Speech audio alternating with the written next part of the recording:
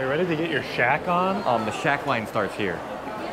Shaquille O'Neal. Wow, this is definitely the most expensive burger place we've seen in the Phils. Can it beat Sweet Ecstasy? That's the real question here.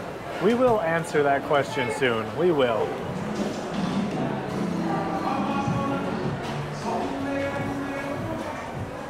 Hey, friendos. Oh my gosh, it's an earthquake. We're at the Shake a Shacka Shake. I've tried a shake here at the Shake a Shacka Shake, but never tried any of the food in the Philippines at the Shake a Shacka Shake. One of the reasons we have never tried any of the food here at the Shake a Shacka Shacka is because we got 2 burgers and some fries, and it sold out to 1,025 pesos. That is steep. You could get a lot cheaper burgers at other places, but would they be as good? Angel Burger? That's a lot cheaper. We're gonna test out some of this food, see how it is. I've only had Shake Shack, I believe, once in the United States, and I just got a burger, so we'll see how it compares. The only thing we can really compare it to is other burger places in the Philippines, I think, because I got a shake at Shake Shack before. Is Shake a Shack at a Shake Shack? Shacka? Oh, it's time to eat. The presentation, I mean, the burgers look like they were put together well, but they look fake. It looks like a toy almost. For almost $7, they're really small. That's not a big burger. So you're telling me you're not going to be full after this meal? I definitely not. I think I'm ready to drink like 8 milk teas after this. Oh, really? Yeah. For this price, you could get 6 Angel's Burgers. If you guys want the burger tier list, let us know. We'll do it with just Angel Burgers. Yeah. Each location. We'll do an Angel Burger shawarma challenge like we did in India. Try to eat like 10 of them. Did you just eat a tomato? I will say that's a high quality tomato. So the ingredients are fresh, but how is the taste? I got the Smoke Shack burger and he just got the normal burger. Let's go. The buns are really soft. The meat is also soft. Mine is good, spicy. Like the peppers have a nice spice to them. The bacon's good quality. It is a delicious burger, I gotta say. The bread is nice and buttery. Why is the burger so small? I don't know. For the price, look at how thin that thing is. The one that I get at Sweet Ecstasy is pretty expensive, the double one. But that one's massive. And not to mention the toppings for the burger is literally just sauce, cheese, tomato, lettuce.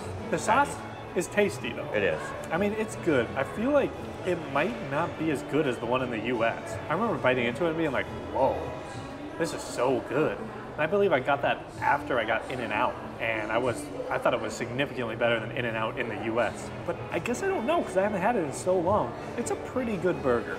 The beef here is kind of like squishy almost. I think it's better compared to Zark's. Yep, it's better than Dog's for sure. We haven't had Sweet Ecstasy for almost a year, so I don't know if I can put it up to that unless we try it again soon. Sweet Ecstasy is so good, that's all I know. So good. It's a good burger, it's pretty good. The peppers are nice and spicy, a little bit sour. I'm sure, like, at least if you like spicy things, it elevates it to another flavor profile that you can't get from just a normal burger. We also got the, like, new limited edition fry. It's like some sort of Korean fry. There's not a 4. Is there more silverware up there? Possibly. Let's dive into these. These could potentially be spicy. I can't tell if they're just really spicy or if they just have a strong smell. Could be both. Let's find out right here, right now. I bit into a spring onion. Oh, not too spicy. It kind of has like a sweet ham flavor to it. Yeah, there's definitely bacon chopped up on this fracker. Oh, it's a bit spicy for me. They're pretty good. We used to get loaded fries all the time. All the time. That was like a go-to. I haven't got them in a long time. Yeah, these are pretty tasty. It was $2.70 though, which is pretty steep for a little thing of fries. But it's special edition Korean fries.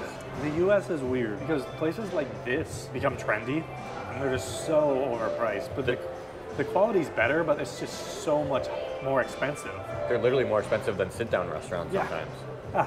Now that places like this are so popular, we haven't been back in really a while, and when we were back for 2 months, we didn't really buy that many things, but it seems like the prices for the places that used to be cheap are also kind of coming up with the expensive places. It seems like the average McDonald's meal is like $10 or like 500-600 pesos.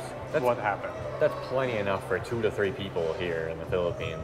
Shake Shack is pretty good. I don't know if it's as good, as I haven't had it in a while, but it's pretty good. Is the price justified? What I will say is it's good enough for me to want to come back, but the price is not good enough for me to want to come back. All right, finishing Shake Shack. Final thoughts.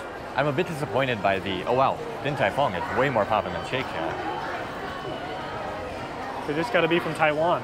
I ended up being a bit disappointed by the bun. The bottom bun got super wet and it was literally just turning into a mush at the bottom by the end. The fries also got a little, like the first bite, you're like, oh, this is pretty good, but then after a while you kind of get sick of them. Yeah, I wouldn't recommend the fries. Yeah, I just get the plain fries. Overall, solid. Worth the price? No.